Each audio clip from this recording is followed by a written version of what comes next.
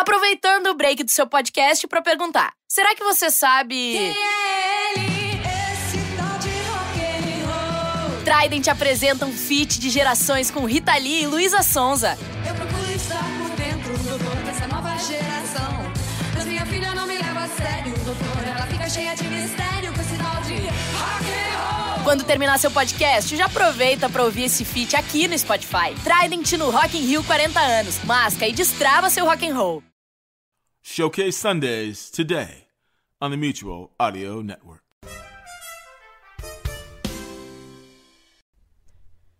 The following audio drama is rated PG-13, suggesting that all children under the age of 13 should listen accompanied with an adult.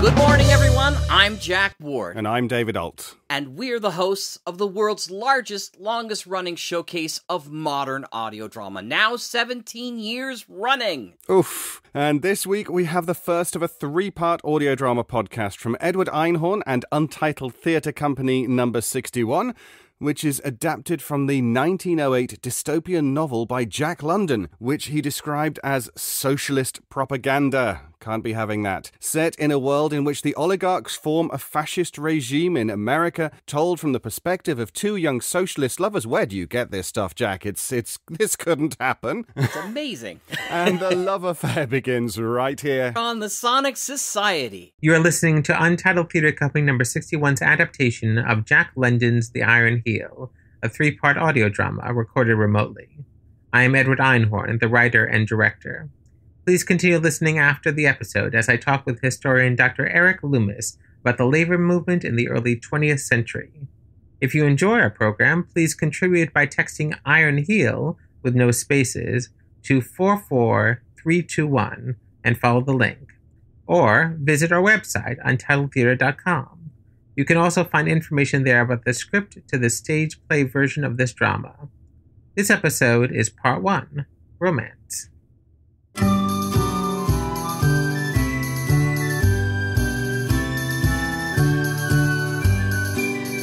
When the union's inspiration through the workers' blood shall run, there can be no power greater anywhere beneath the sun. Yet what force on earth is weaker than the feeble strength of one? But the union makes us strong. Solidarity forever. Solidarity forever. Solidarity forever. For the union makes us strong. My dear comrades, welcome to the Reenactment Archive, an audio archive of historical reenactments of the moments that led to today's Brotherhood of Man. I am Antonia Meredith, an historian and propagandist, and I and my acting collective will be bringing to life a recently uncovered story found in a journal almost 700 years old. It is a time that you may know as the era of the oligarchy, also commonly called the Iron Heel. The journal was found in historic San Francisco on the western edge of what was once known as the United States of America. I am still amazed that it was more or less intact. It was found in an old oak tree, wasn't it? Yes, it somehow managed to survive centuries of fires and flooding. This is Jack London, a young writer and actor. I asked him to help me dramatize the journal, and he also has chosen to take on the role of Ernest, a young revolutionary at the heart of our story. I felt a sort of connection with them. Let me also introduce the Warbleys, a group of spirited musicians who will be chiming in now and again with some ancient folk music, like the music you heard at the beginning of our show. Well done, Warbleys. Our pleasure. An interesting fact about the term the Iron Heel, which we just recently discovered, it was actually coined by Ernest Everhart, Jack's character. He was the hero of the revolution. He was one of many heroes, I should point out. No one man can change history alone. But heretofore his story was unknown, and that is just the beginning of what we have learned. This journal, written by Ernest's wife Avis, is truly an amazing document. Her words have filled in blanks that have puzzled historians like me for centuries. Let us listen to some of the words that begin her diary. It is so quiet and peaceful that I sit here and ponder and am restless. It is the quiet that makes me restless. It seems unreal. All the world is quiet, but it's the quiet before the storm. I strain my ears and all of my senses for some betrayal of that impending storm. And as I listen, it comes. The wind. So Avis wrote, waiting upon the revolt of 1932, what some call the Second Revolt. It was to be brutal. The tortuous and distorted revolution of the next 3 centuries would compel the revolt of 1953, the revolt of 1981, the revolt of 2021, and many more revolts, all drowned in seas of blood ere the world movement of labor should come into its own. I am lonely, and I do not think of what is to come. I think of what has been and what is no more.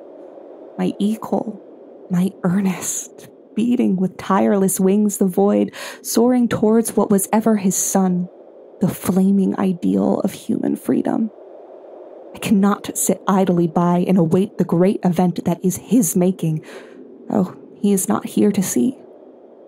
He devoted all of the years of his manhood to it, and for it he gave his life. It is his handiwork. He made it. With all respect to Avis Everhard, it must be pointed out once more that Ernest was but one of many able leaders of the revolution. Avis's story begins in February 1912, and the date traditionally given to the start of the Iron Heel is 1913. But it is difficult to trace the oligarchy to a single moment. As usual, it was an accumulation of growing historical forces. Let me remind you, in the early 20th century, capitalism was adjudged to be the culmination of bourgeois rule, the ripened fruit of the bourgeois revolution. We of today can but applaud that judgment. Following upon capitalism, it was expected that socialism would emerge. Out of the decay of self-seeking capitalism would arise that flower of the ages. In other words, our current brotherhood of man. What they did not realize was that the journey would be so treacherous. I shall try to write simply and to tell here how Ernest Everhard entered my life, how he grew until I became a part of him, and the tremendous changes he wrought in my life. In this way, may you look at him through my eyes and learn him as I learned him. And all, save the things too secret and sweet for me to tell. It was in February 1912 that I first met him, when he appeared at a party in my father's house in Berkeley.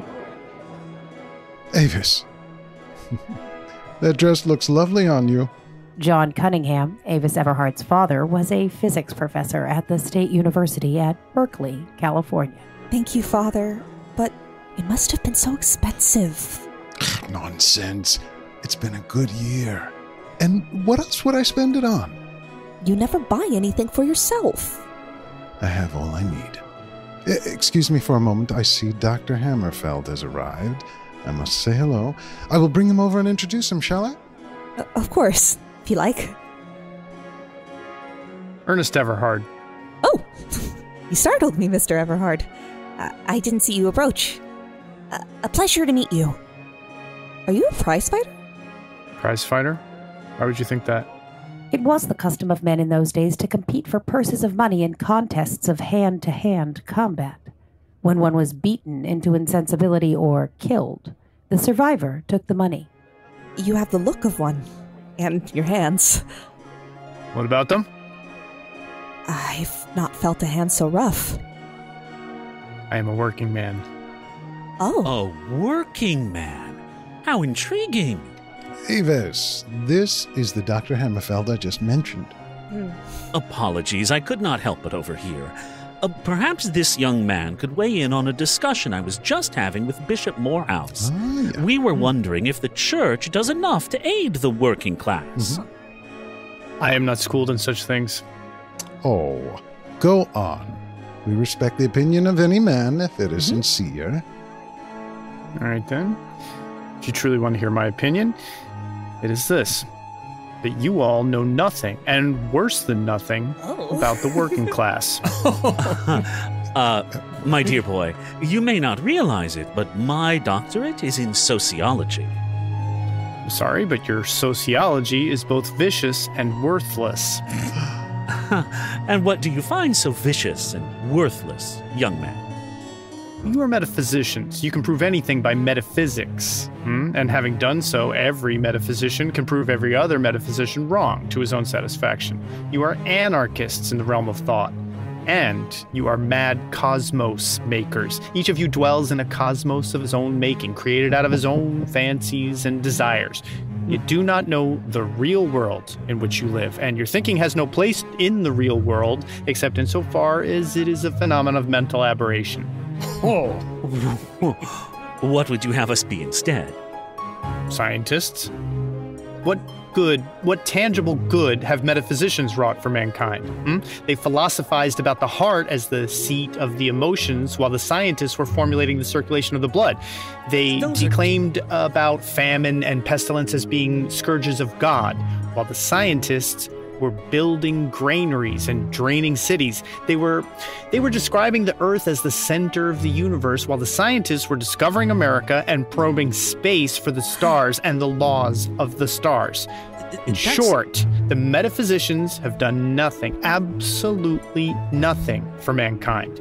Step by step before the advance of science, they have been driven back. Yet, the thought of Aristotle ruled Europe for 12 centuries, and Aristotle was a metaphysician. You refer to a very dark period in human history, a period wherein science was raped by the metaphysicians, wherein physics became a search for the philosopher's stone, wherein chemistry became alchemy, and astronomy became astrology. Sorry, the domination of Aristotle's thought. Who are you to say that sociology is not a science? How can it be? You avow your knowledge of the working class, but it is clear you know nothing of it. You do not live in the same locality with the working class. Well, you herd with the capitalist class in another locality. And why not? It is the capitalist class that pays you, that feeds you, that puts the very clothes on your backs that you are wearing tonight.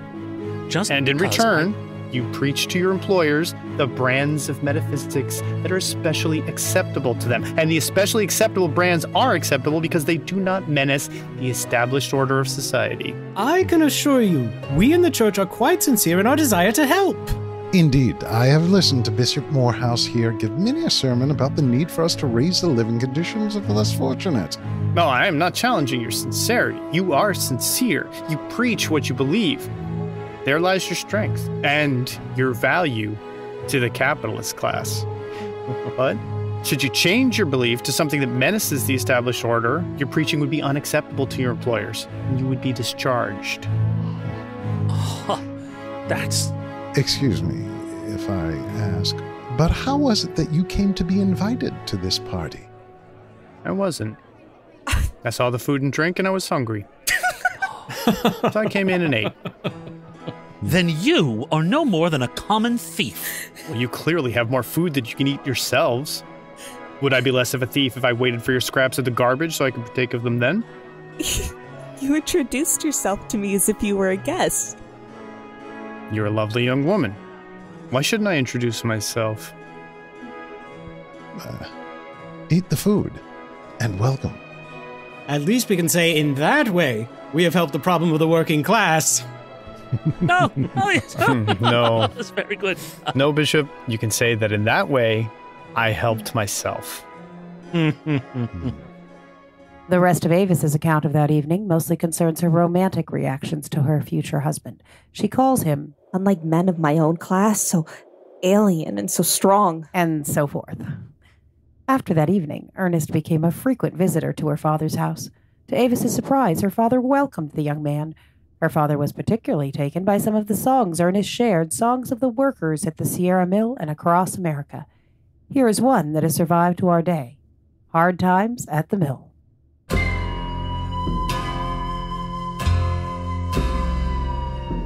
Every morning at 4:30, you hear the cooks hop on the floor. It's hard times in the mill, my love. Hard times in the mill.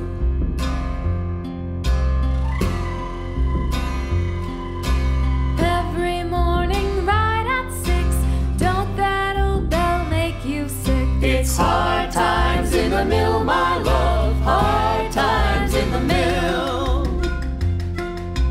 Pulley got hot, the bell jumped off, knocked Mr. Guyan's derby off. It's hard times in the mill, my love. Hard times in the mill. Section hand, he thinks he's a man, he ain't got sense to pay off his stand. It's hard times in the mill, my love. Hard times in the mill. And every night when I go home, a piece of cornbread and an old jawbone. It's hard times in the mill, my love. Hard times in the mill. Ain't it enough to break your heart? Have to work all day and at night it's dark. It's hard times in the mill, my love. It's hard times in the mill.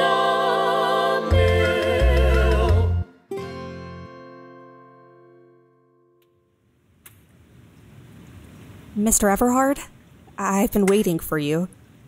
Will you sit with me in our garden for a moment? The benches have dried from this morning's rain. If you like. What would you like to discuss? I've been reading these pamphlets you have written. Working class philosophy, philosophy and revolution. What is their purpose? They are propaganda. What else? Propaganda? No revolution has ever been successful without effective propaganda. The American Revolution, the French Revolution, Christianity. We must recognize that and use it to our advantage. Those songs your father loves so much, they are changing minds and changing hearts. I hope my pamphlets can do the same. Then I have a quarrel with you. You foment class hatred.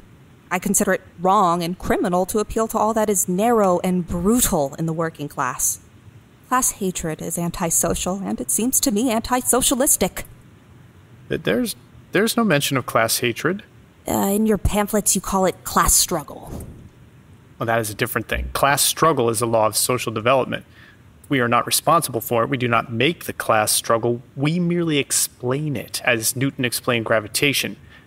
We explain the nature of the conflict of interest that produces the class struggle, the conflict of interest between labor and capital. But why should there be a conflict of interest?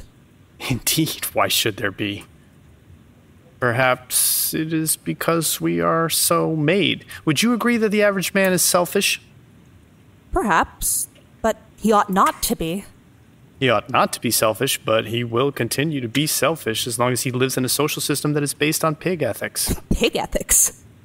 Laissez-faire, the let-alone policy of each for himself and devil take the hindmost. The wild Indian is not so brutal and savage as the capitalist class. You do not know us. We are not brutal and savage. Prove it. How can I prove it to you? Prove it to yourself. I know it. I understand you have money, or your father has, which is the same thing, invested in Sierra Mills. What has that to do with anything? Nothing much, except that the gown you wear is stained with blood, the food you eat is a bloody stew. Listen. You hear that sound? That drip, drop, drip, drop? It is just the remnant of the rain. No, it is the sound of the blood of little children and strong men dripping from your very roof. One needs money to live. Is not your money stained with blood? Where does it come from? Mine came from labor at first, and then from my colleagues, the socialists. We support each other when in need, and we don't need much. I will introduce you to them one day, soon, I think. Wait, do you see that man out on the sidewalk carrying his wares upon his back? He is a local peddler. Does he pass here often? I've seen him before. With that strong body of his, he should be at work and not peddling. That man's name is Jackson. Oh, you know him? I worked with him. Notice the sleeve of his left arm. Oh, he has an arm missing. was some of the blood from that arm that I heard dripping from your roof. He lost his arm in the Sierra Mills, and like a broken down horse, you turned him out on the highway to die. And when I say you, I mean the superintendent and the officials that you and the other stockholders pay to manage the mills for you. It was an accident. It was caused by his trying to save the company a few dollars. The toothed drum of the picker caught his arm. He might have let the small flint that he saw in the teeth go through. It would have smashed out a double row of spikes. But he reached for the flint, and his arm was picked and clawed to shreds from the fingertips to the shoulder. It was at night. The mills were working overtime. They paid a fat dividend that quarter. Jackson had been working many hours, and his muscles had lost their resiliency and snap. They made his movements a bit slow. That was why the machine caught him. And what did the company do for him?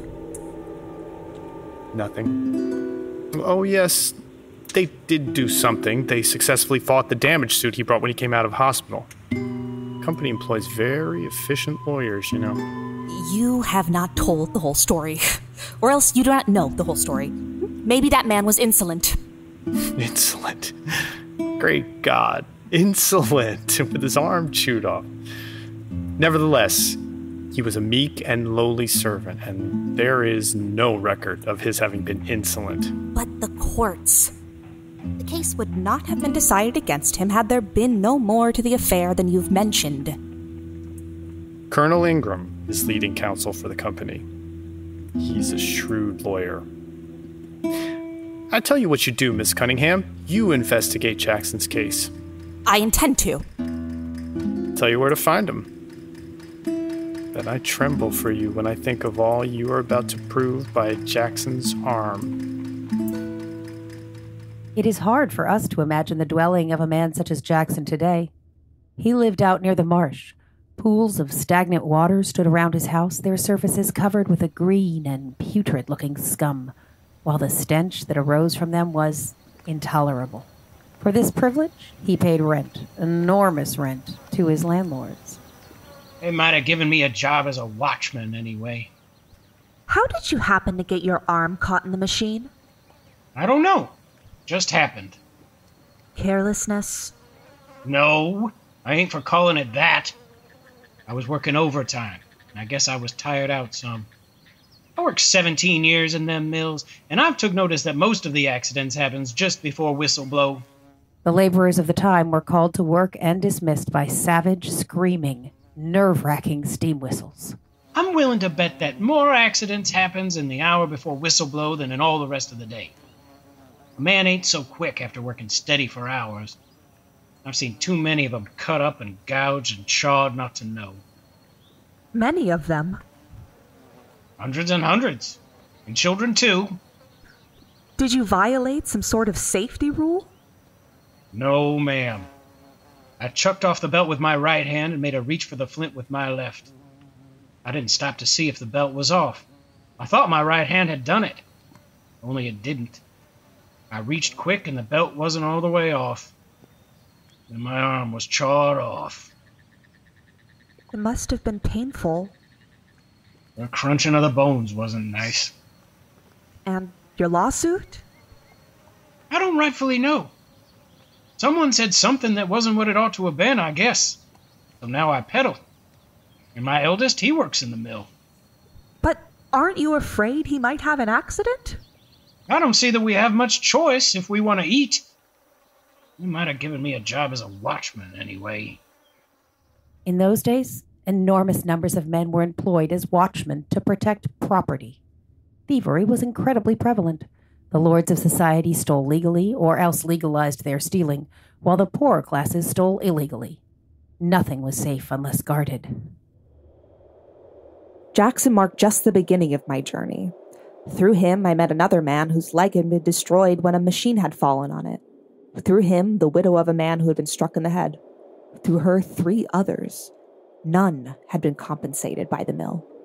Some had resorted to the law, and some, seeing it as a futile gesture, had not bothered. Colonel Ingram, the company lawyer, had a reputation for never losing a case. A few days after I had met Jackson, I saw Colonel Ingram at a church reception and decided to confront him. My dear, what can it be that you need to speak about with such urgency? It is about a man named Jackson, a worker injured at the mill. Do you know him? I do. And you were the lawyer that represented the mill against him. I was. Do you think that he should have received damages? I think his case was a tragedy. Yes, but do you think he received what he deserved? I think he deserves as much as can be given to him, but that has nothing to do with the law. Do you think that you had moral right on your side? Legal right. By which you mean might. Some call it that. Then how are we supposed to get justice by means of the law? Justice is the only thing the law provides. That is the paradox. Is this your personal feeling? I am speaking as one whose profession is the law. But what are your personal feelings? Your feelings as a spiritual man? I'm so sorry, my dear. You wish me to speak against my employers. You must understand I cannot, if you will excuse me. At that same function, I spotted Mrs. Wixon, the wife of one of the mill owners. She had a reputation for contributing to charity, or at least I had heard her speak of doing so on many occasions. So I decided to appeal to her charitable side. Mrs. Wixon was what was called at the time a society woman. In the minds of the wealthy, the only people who participated in society were the idle rich, not the common laborers.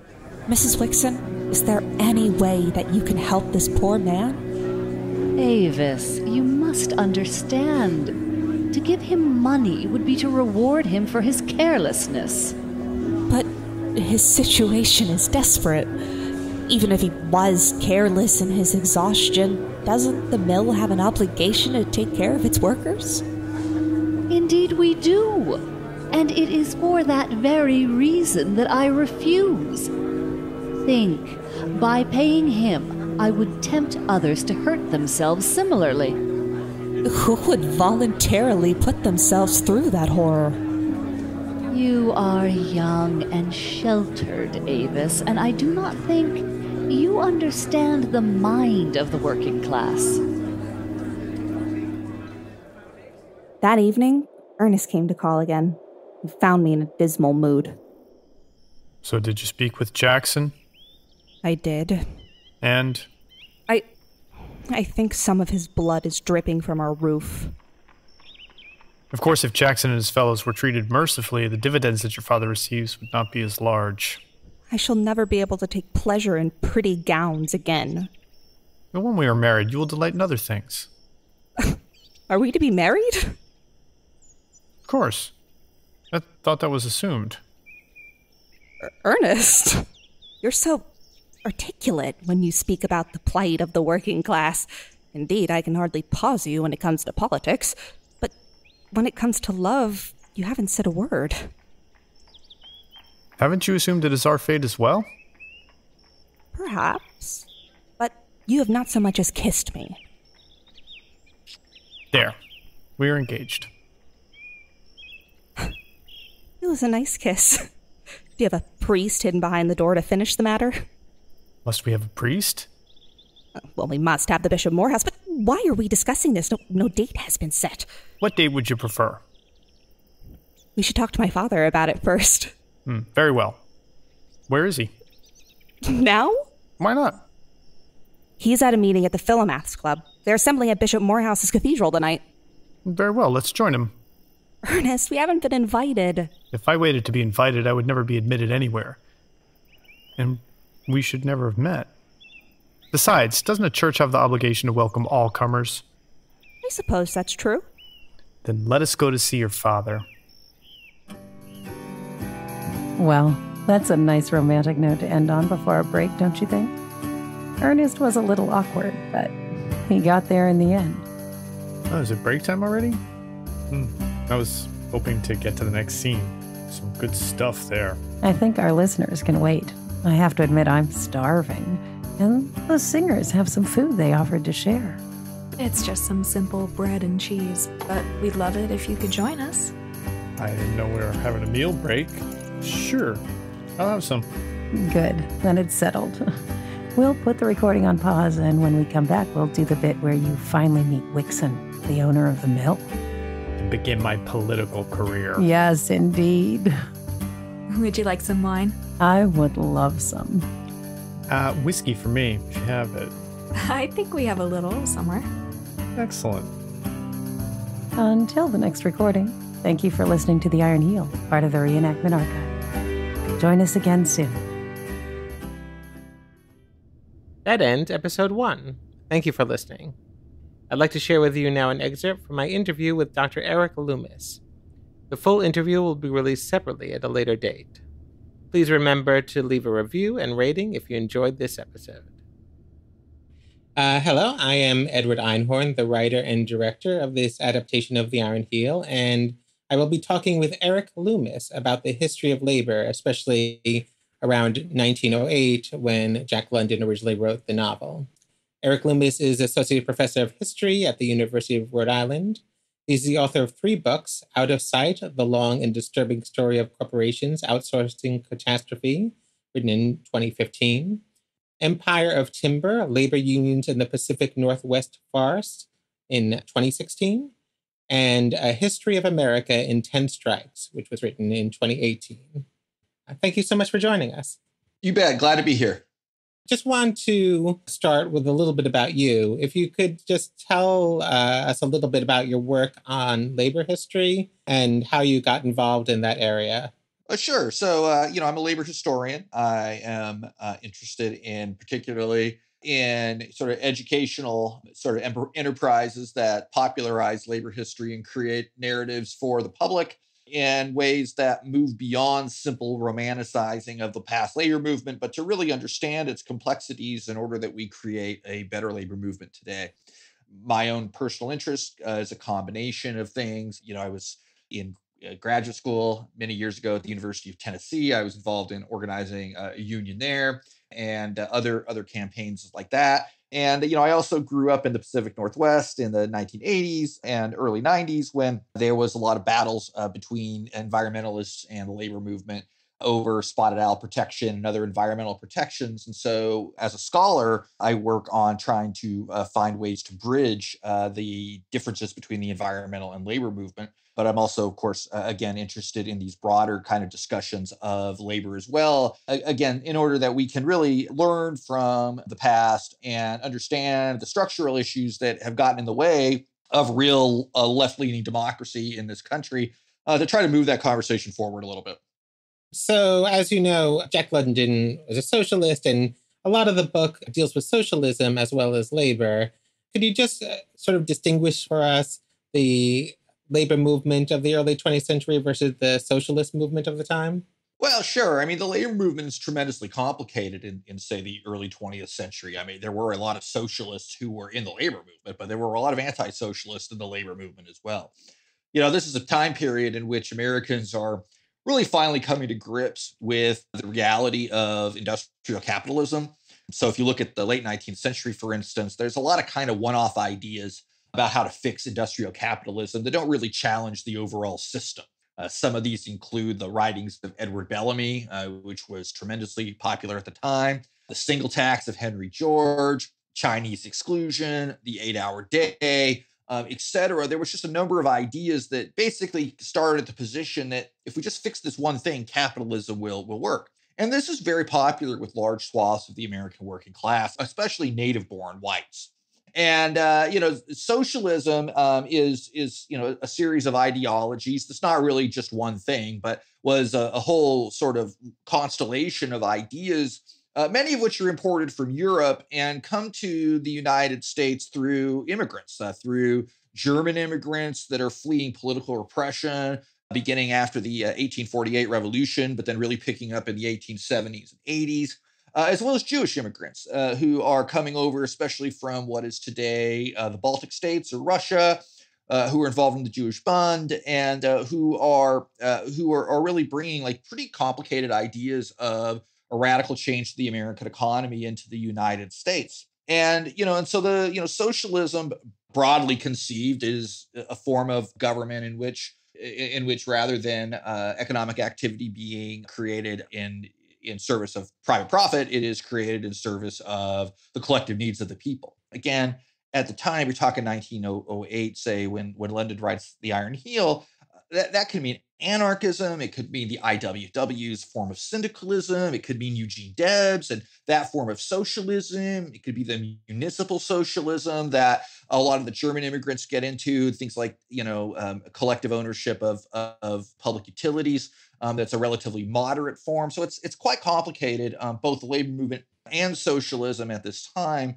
But fundamentally, right, socialism is demanding public ownership. So socialism is demanding a collective response and collective ownership of resources. And a lot of the labor movement, again, particularly the native-born labor movement, might be extremely uncomfortable with those ideas, even as late as 1908. And so you will have large sectors of the labor movement that are supporting the Republican Party, for instance, at a time when the Republican Party is totally owned by plutocrats. There's all kinds of historical reasons for that. But the point is that, that there's the working class in this country is a tremendously complicated and diverse group of individuals. And socialism appealed to some and did not appeal to others. Yeah, and I read in your history of American 10 Strikes, the IWW actually expelled some members because they were tying the movement too much to socialism, they felt. Is that true? Well, yeah. I mean, there's a figure in American socialism named Daniel De Leon. And De Leon, basically, he was a tyrant. He kind of wanted to be an American Lenin. And he wants to sort of hijack this organization for his own sort of vision of socialist change. And that made him, other than his relatively small number of allies, incredibly unpopular in a movement. The IWW initially springs out of miners in places like Colorado and Idaho, the Western Federation of Miners. And these were fairly independent guys who were not particularly interested in being, the followers of a single movement leader. I mean, when we think of the IWW, for instance, the most famous wobbly is Big Bill Haywood, but Haywood's hardly a Lenin, right? He's not a dictator issuing party policy. I mean, it's a fairly democratic organization, and it's very decentralized, right? And so the idea of this individual such as De Leon coming in and becoming a Lenin-like figure was pretty revolting to a lot of these people. And in fact, what it was doing, the IWW was founded in 1905. By 1908, it really hasn't done anything. And that's in part because it's totally torn between, De Leon and the others. And so it's not really until they kick him out that it becomes an organization that's actually useful in organizing workers. Speaking of the IWW, so just to define terms, the industrial workers of the world, which are also called the Wobblies, they were based in Chicago, right? And then the book actually goes from West Coast, the San Francisco area where Jack London is, and ends in Chicago. And my impression, if I'm correct, is that there's also a whole different society, a group of in the labor movement in the East Coast in New York. Could you sort of distinguish regional ideas in terms of, and the significance of Chicago in the labor movement at the time? Sure. I mean, the real critical issue here is the role of immigration, that different groups of immigrants are in different areas. And so, in a place like New York, let's say the socialist part of the labor movement is very heavily Jewish, a lot of women leaders, a lot of people coming out of the textile industries.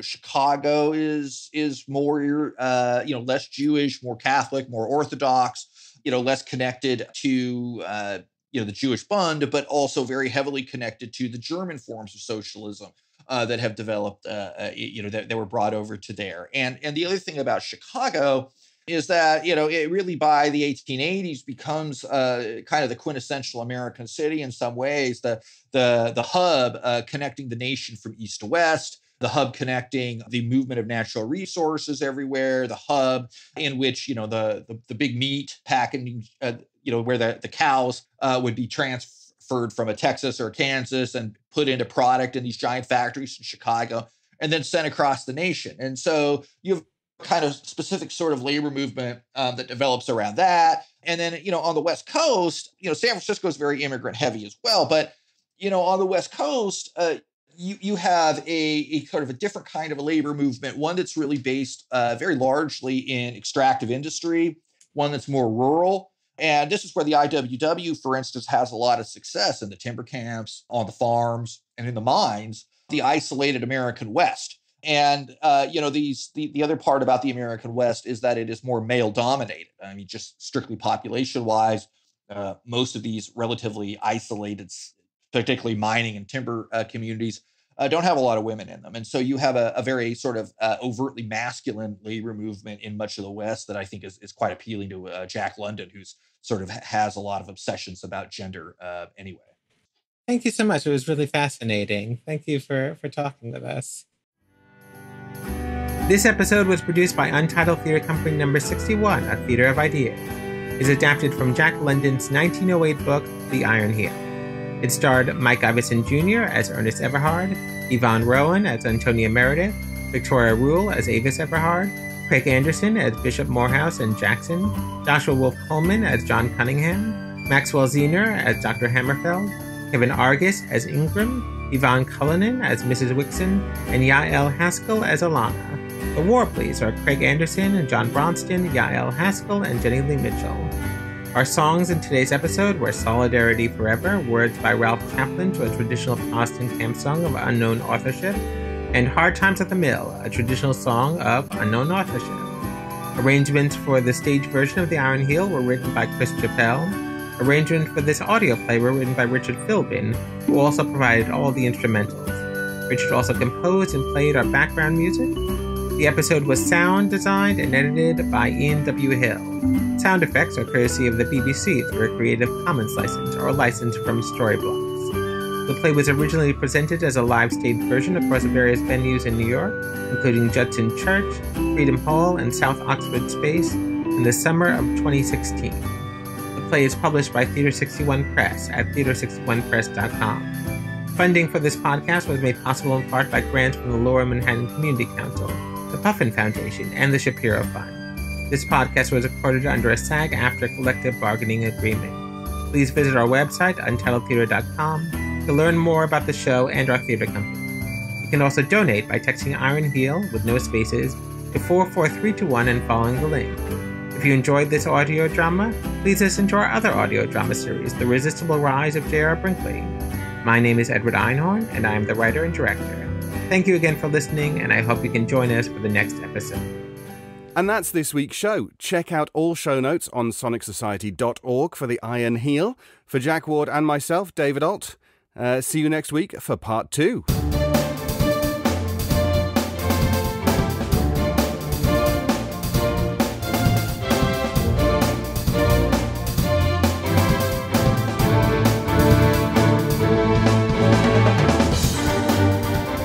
The Sonic Society is written and produced weekly by Jack J. Ward and David Alt, with original music by Sharon B. at sharonb.com. All features, interviews, and audio drama shorts are owned completely by their originators and provided to the Sonic Society by Creative Commons licensing. The Society itself originates from Halifax, Nova Scotia, Canada. Thanks for listening.